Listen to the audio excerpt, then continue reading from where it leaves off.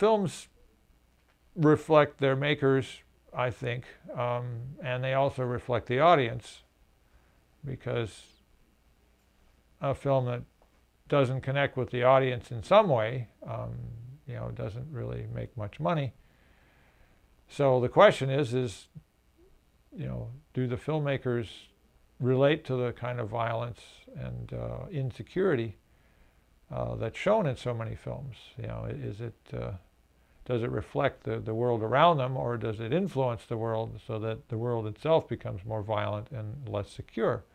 An emphasis on, you know, the world is, you know, full of tragedy and disaster, and you know, there's no end in sight, leaves the audience with a feeling of despair.